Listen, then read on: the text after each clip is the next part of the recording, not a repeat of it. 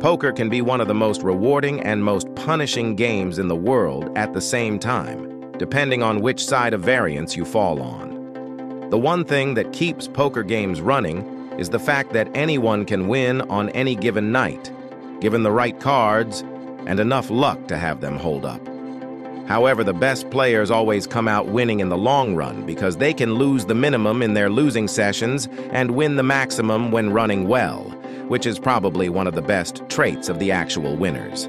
Regardless of your skill level, you will face poker downswings and extended periods of time when things simply aren't going your way. In this video, we try to explain what poker downswings are, why they happen, how they manifest, and how you can battle them to avoid going broke or losing your mind in the process. What is a poker downswing? Whether you are playing live or online poker, losing in a single poker session cannot be called a poker downswing. In fact, you should expect to lose quite a high percentage of the overall games you play. A poker downswing, on the other hand, is an extended period or a number of sessions over which you are consistently booking losses, whether they are mitigated by small wins in between or not. More precisely, a downswing is when you are running significantly under the expected value for an extended period. Downswings are quite common in both live and online poker, and every player goes through them, whether a professional or an amateur. A significant losing week or month can be called a downswing, provided you have the numbers to show you are a winner in the game. If you are a losing player, to begin with, poker downswings will be even more common. And this is especially true if you are the maniac type of player who likes to splash around and spread the money to other players without worrying much about your equity or anything else. Calculating your win rate in poker. Before you can talk about upswings and downswings in poker, you should play a significant volume in the game you intend to play in the long run and get some raw numbers. It is not very hard for online players to calculate their win rate, as programs like Hold'em Manager or Poker Tracker do this quite effectively. All you need to do is store all your hands on your computer and import them into the database, and the software will tell you everything you need to know. On the other hand, if you play live poker, you will need to carefully record your numbers yourself and ensure you never miss any good or bad sessions. On top of that, you will need different sets of data to determine your long-term win rate for different game formats. For example, 1,000 hours of playing live cash games is considered a significant sample, while anywhere between 1,000 and 3,000 online MTTs can be said to be the same. Once you reach these numbers, you can tell how you do in the games and what your expected BB100 or ROI actually is. Remember that your stats over a couple of thousand hands of live poker don't matter, and neither do the stats from a session or two playing online. There is simply so much variance involved in poker that players with high win rates will go through bad downswings and the other way around, which means you need to have a big sample to get statistically relevant numbers. If this video was new and useful for you and you want to make money from poker professionally, be sure to subscribe and support us with likes and comments. What to expect from a poker downswing? The truth is that the duration and size of your poker downswings will significantly depend on your win rate in the games you are playing. The higher your win rate over the long run, the shorter your downswings will be, and the less they will hurt, as your huge edge over your opponents can help diminish much of the impact. Yet, even if your win rate is massive, you could experience some brutal poker downswings, especially in wild live poker games where pots go multi-way and the stacks are deep. Once you have established a significant sample of hands tournaments in your database, you can also run simulations in the poker variance calculator to get some charts that will tell you the likelihood of going on particular swings. For example, if you are winning 10 BB per hour in live cash games, the software will tell you how likely you will lose money over 10,000 or 20,000 hands and how many hands you need to play to stand no chance of losing. Yet, remember that even your win rate is subject to change if players in the game change or you change up your playing style, and there are no absolutes in the game of poker. As to the length of a poker downswing, it will have a lot to do with how able you are to play your best poker at all times and many other factors you can't always influence. How to beat a poker downswing. We have all been on the bad side of poker variance at one point or another, and there is no denying that it can truly hurt a lot.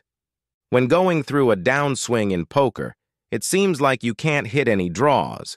Your bluffs are constantly getting picked off, and your flopped sets seem to always be second best by the river. So what do you do about variance and bad luck? The answer is nothing. There is no need to do anything special to change your luck or end a downswing. The poker downswing you are going through now will end as abruptly as it started, and the only thing you need to do is keep making good decisions. This means you should not be making decisions on whether you believe your flush draw will come in or not, but whether you have enough equity to call or not. The same goes for picking bluffing spots, making value bets, and everything else you do at the poker table. You should not change your game just because you are winning or losing at a particular time.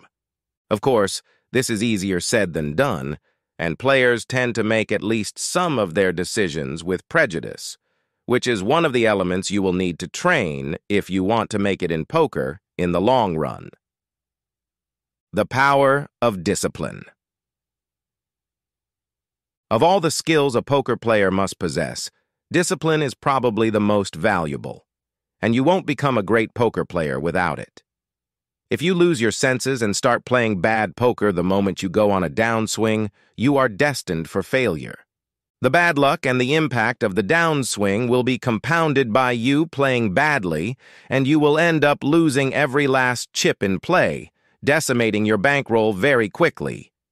A good poker player protects their bankroll, plays within their means, and never makes plays in the hopes of getting lucky. Regardless of how the cards are hitting, there is always a chance your luck will turn around, and you will win a huge pot. So remember to play the best game you know how to at all times. Furthermore, you must be honest with yourself, admit your mistakes, and objectively look back at your sessions. While going through a rough poker session, remember not to try and bluff every hand or win back your losses by hitting miracle one-outers. Rather, face on applying solid strategy and taking the spots that actually make sense. Finally, you should also remember to take some time off poker while going through a downswing and dedicate yourself to your hobbies and other passions. If poker is not treating you well, remember to do things that make you happy. Remember your life is good regardless of how the cards are hitting, and get back to playing when you are in a strong mental state. On top of that, instead of battling it at the tables, you can devote a bit more time to studying and ensuring you are playing your A game. Tournament poker downswings. Tournament poker differs from cash games in many ways, and the way downswings manifest is one of the biggest ones. Thanks to the top-heavy payout structure in tournament poker, it is very common for players to go on massive downswings. In fact, I have seen players lose hundreds of buy-ins in tournaments they are absolutely crushing before finally turning it around with a couple of big scores. If you hope to have a successful career as a tournament poker pro, you must build a thick skin and an even sturdier bankroll. Playing online tournaments without at least 200 average buy-ins in your bankroll is not a good idea if you want to avoid the chance of busting your roll. In live tournaments, there is really no telling how long downswings can last, as the volume you get to play is tiny, even in combination with the terrible quality of players you will likely face. If MTTs appeal to you, remember that most days will be a big disappointment, and learn to live with this as you wait for the big days that change the course of your week, month, or even year. Always keep studying. It is very common for poker players to reach a point where they can beat a particular game format and stop studying for the most part. This is one of the biggest mistakes you can make, as constantly studying poker will teach you new skills you can apply at the tables and ensure you don't forget any of your old tricks. Thinking about poker while not playing the game is the best way to think about things objectively and approach the hands you have played from a theoretical perspective. It can be all too easy to make mistakes and think you have done everything perfectly, but you should always examine your game and your opponent's games after a session, if possible. This is especially true for online poker players who can access their hands in full and run through hands from point A to point Z using the software. For live poker players, it is also highly recommended to jot down some interesting situations while playing and get back to them later. This can help you find exploits you can use against particular players in the future or mistakes you can avoid making again. Whatever your favorite game format, always make your game even stronger and find new ways to get more value from each hand you play. The good side of poker downswings. You may think I have completely lost my mind to say that poker downswings have a good side, but they definitely do. In fact, it is because of variance, downswings, and upswings that poker as a game even exists today and remains so popular. If not for variance and the possibility for the best players to lose, there is no chance that poker would be so highly appealing to the masses. Much like chess, the game would not be played for any significant money by most players if there was no way to beat the better players. Thanks to luck and variance, and you going on some downswings, bad players will continue to come back and challenge you, hoping to have a good night and get the better of you. As long as you can deal with your downswings the right way and maintain your discipline and composure, you can continue being a successful poker player and fly under the radar, living the life you always wanted and not caring about variance in the long run at all.